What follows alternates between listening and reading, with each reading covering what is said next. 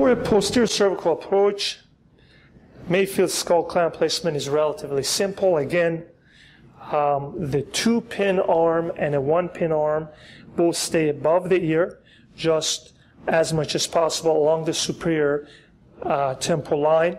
We avoid placing the pin more inferiorly into the temporalis muscle, because pin placement more inferiorly into the temporalis muscle avoids a good purchase of the pin through the outer cortex, and again increases the risk of slippage during your operation.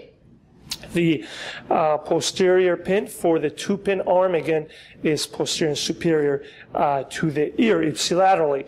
The single pin stays above the ear, again, just above the pinna, and also above the superior temporal line, outside of the temporalis, and again, not too superior.